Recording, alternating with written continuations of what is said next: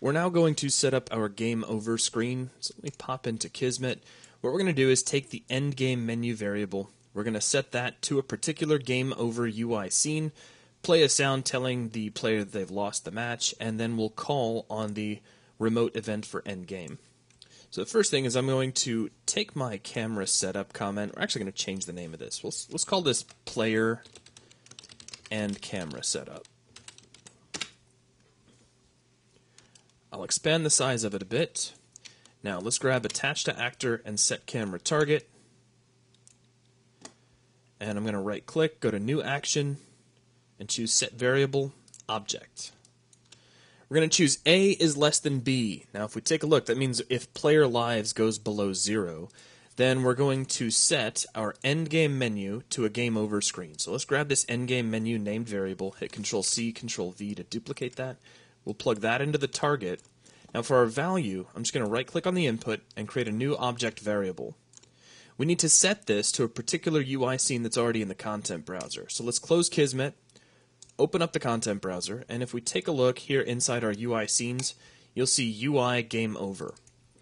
Just to take a quick look at this, it's pretty straightforward. It's just the words game over in the middle of the scene. And we have display cursor set to off and pause game while active switched off in the flags for the scene in general.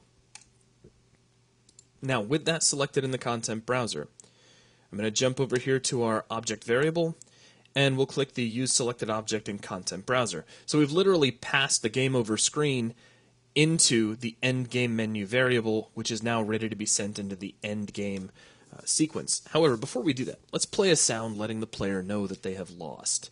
So if we close out Kismet and go back into the Content Browser, underneath the sound cues for our top-down package, you'll see cue game over. And if we sample this, you have lost the match. It's just the announcer telling the player that they have lost. So we'll close out, go back into Kismet. I'm going to right-click, create a new action, jump down to sound, and we'll choose play sound. Over in the play sound property here, we'll just click to bring in the game over sound. From out of set object variable, we want to play the sound. Now, from the out of this, we want to call our end game event. So I'll right-click, go to new action, event, and choose activate remote event. Expand out my comment box so things look nice. And we need to just make sure we plug into the event name, end game.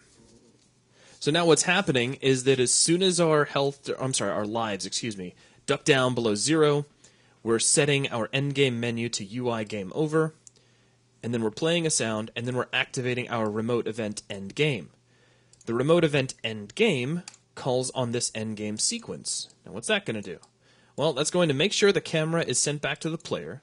It's going to enable cinematic mode.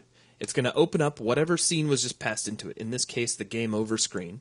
It'll wait for 2 seconds, and then it's going to fade the camera out to black, and then it's going to take us out to the main menu. So now we can see the entire flow. Now back here inside of Kismet, the last thing I'm going to do is grab our remote event endgame and all of this stuff up here. Let's put this into its own comment, which we will call endgame.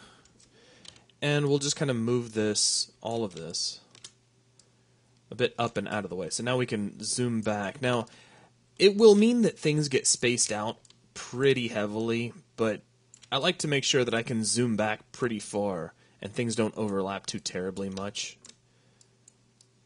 So we're just going to do something about like that. Okay, so with that, we have our game over screen set up, and that is going to wrap up this video. Go ahead and save, and then we'll continue.